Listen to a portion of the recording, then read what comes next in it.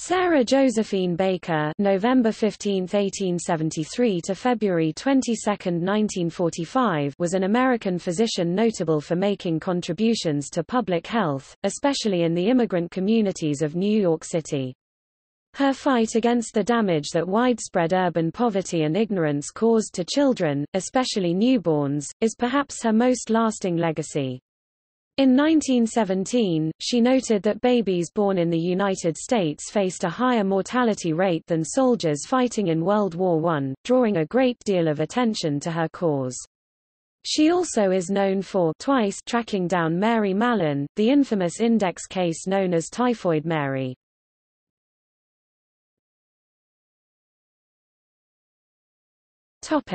Early life.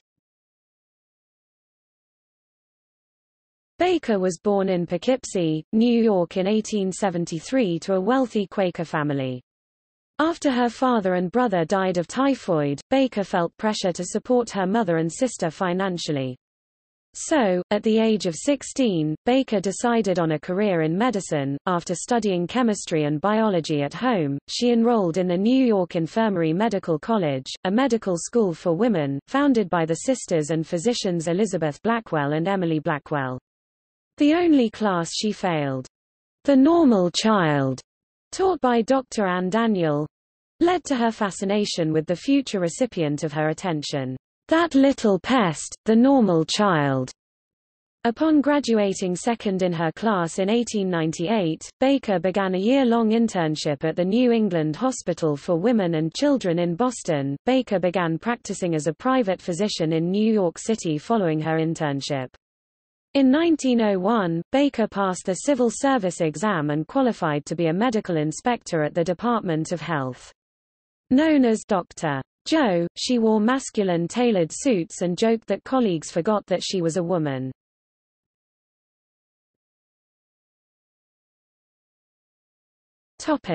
Career. The way to keep people from dying from disease, it struck me suddenly, was to keep them from falling ill. Healthy people don't die. It sounds like a completely witless remark, but at that time it was a startling idea. Preventative medicine had hardly been born yet and had no promotion in public health work. After working diligently in the school system, Baker was offered an opportunity to help lower the mortality rate in Hell's Kitchen. It was considered the worst slum in New York at the turn of the century, with as many as 4,500 people dying every week. Baker decided to focus on the infant mortality rate in particular, as babies accounted for some 1,500 of the weekly deaths. Most of the infant deaths were caused by dysentery, though parental ignorance and poor hygiene were often indirectly to blame. Baker and a group of nurses started to train mothers in how to care for their babies, how to clothe infants to keep them from getting too hot, how to feed them a good diet, how to keep them from suffocating in their sleep, and how to keep them clean. She set up a milk station where clean milk was given out. Commercial milk at that time was often contaminated, or mixed with chalky water to improve color and maximize profit. Baker also invented an infant formula made out of water, calcium carbonate, lactose, and cow milk. This enabled mothers to go to work so they could support their families. Baker aided in the prevention of infant blindness, a scourge caused by gonorrhea bacteria transmitted during birth. To prevent blindness, babies were given drops of silver nitrate in their eyes. Before Baker arrived, the bottles in which the silver nitrate was kept would often become unsanitary, or would contain doses that were so highly concentrated that they would do more harm than good. Baker designed and used small containers made out of antibiotic beeswax that each held a single dose of silver nitrate, so the medication would stay at a known level of concentration and could not be contaminated. Through Josephine Baker's efforts, infants were much safer than they had been the previous year. Blindness decreased from 300 babies per year to 3 per year within 2 years. But there was still one area where infancy was dangerous, at birth. Babies were all too often delivered by midwives, who did not necessarily receive any training and who often relied upon various folk practices. Baker convinced New York City to license midwives to ensure some degree of quality and expertise. While Baker was campaigning to license midwives, treat blindness, encourage breastfeeding, provide safe pasteurized milk, and educate mothers, older children were still getting sick and malnourished. Baker worked to make sure each school had its own doctor and nurse, and that the children were routinely checked for infestations. This system worked so well that head lice and the eye infection trachoma, diseases once rampant in schools, became almost non-existent. Early in her career, Baker had twice helped to catch Mary Mallon, also known as Typhoid Mary. Mallon was the first known healthy carrier of typhoid, who instigated several separate outbreaks of the disease and is known to have infected over 50 people through her job as a cook. At least 3 of the people she infected died. Mallon was not the only repeat offender nor the only typhoid contagious cook in New York City at the time, but she was unique in that she did not herself suffer from any ill effects of the disease and in that she was ultimately the only patient placed in isolation for the rest of her life.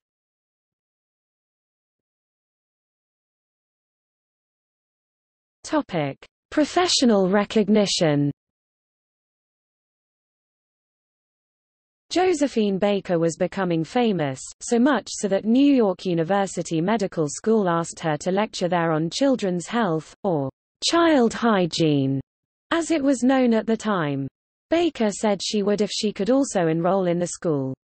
The school initially turned her down, but eventually acquiesced after looking for a male lecturer to match her knowledge.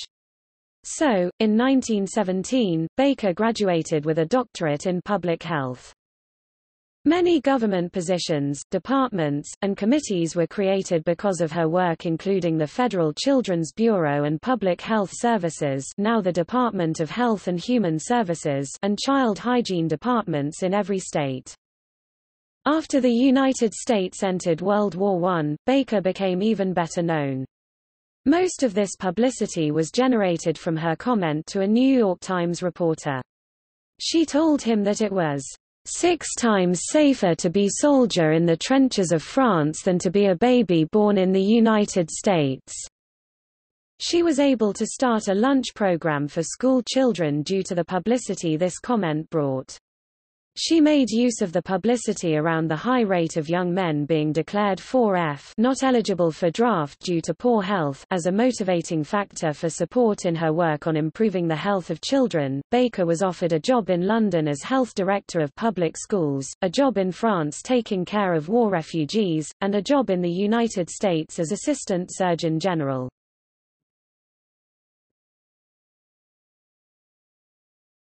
Topic: Personal life. Baker spent much of the later part of her life with Ida Alexa Ross Wiley, a novelist, essayist, and Hollywood scriptwriter from Australia who identified as a woman-oriented woman. When Baker retired in 1923, she started to run their household while writing her autobiography, Fighting for Life. In 1935 and 4 years before her autobiography was published, Baker and Wiley decided to move to Princeton, New Jersey, with their friend Louise Pierce. Based on the similarity of tone and phrasing of Fighting for Life to Wiley's memoir, My Life with George, writer Helen Epstein postulates that Wiley may have helped Baker write her autobiography. Beyond the memoir, little is known about Baker's life, as she appears to have destroyed all her personal papers.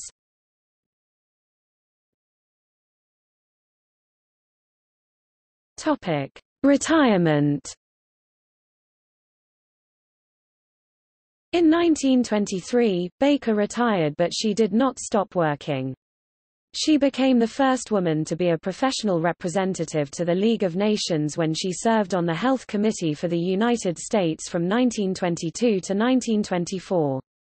She was also active in many groups and societies, including over 25 medical societies and the New York State Department of Health. She became the president of the American Medical Women's Association and wrote 4 books, an autobiography, and 250 articles across the professional and popular press.